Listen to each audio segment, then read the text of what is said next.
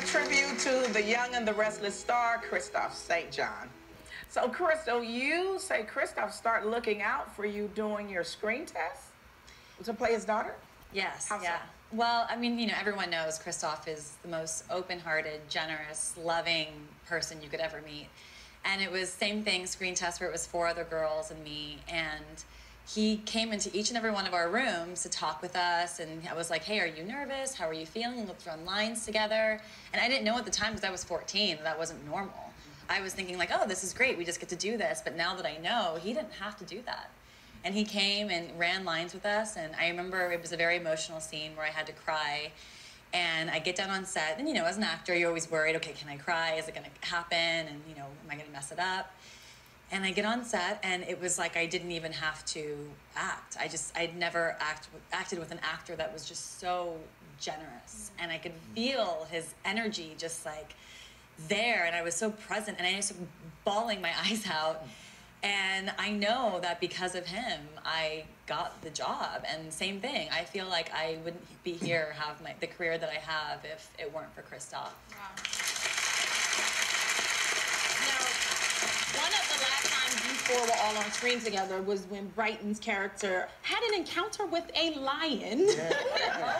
And Bryton, I hear that you, Kristoff, and Shemar, you guys had to have special training, which I would expect for this lion situation. What happened? Tell me about this. They wanted us to feel comfortable. Oh, there it is. Wow, I haven't seen it since. That's real. That's real. That's real film. I wasn't acting that day. The camera's right there.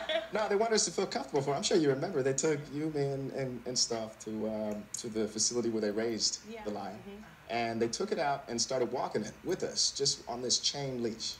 And the 3 of us was walking along, and the trainer's talking, telling us about it, and the 3 of us aren't paying attention at all. All we're talking about is what directions are we going to go if the lion decides to do what it wants to do.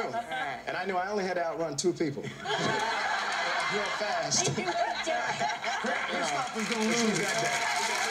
Both of us.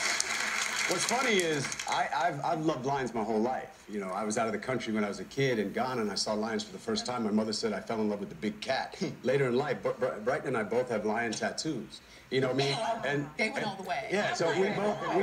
I have a lion tattoo on my shoulder. Yours is same. We both have lion tattoos. But my thing is, as much as I love lions, I ain't trying to be no lion state. You know what I mean? So, you know, I respect the lion.